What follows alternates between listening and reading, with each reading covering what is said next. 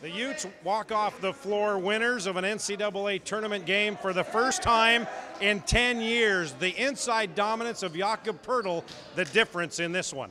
Today it kind of worked out for me. I really tried to be aggressive, and well, I was calling for the ball. I was looking to get my shots, and well, they all managed to go in. I think it was 7 out of 7 from the floor. Yeah. So it felt great. Yeah.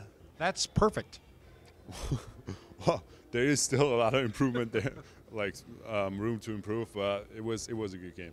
He stepped up big. The big Austrian stepped up, and he grabbed some boards for us that we definitely needed. He had a key block down the stretch. He did a little bit of everything, made his free throws. He stepped up and was big for us. You know, he was a real force inside. He rebounded. He made some key free throws, a key and one. So. All right, enjoy your spaghetti. Yeah, appreciate it. Is that the meal of champions after a win? No, I think we got something else at the hotel. I don't even think I'm gonna finish this. I think we got something special at the hotel, though. Now, the underlying theme in the locker room, no celebration, as all the players said they have more basketball to play, and that they do, as they'll play on Saturday against the winner of Georgetown and Eastern Washington. In Portland, Oregon with the Utes, I'm Rod Zundel, Sports Beat.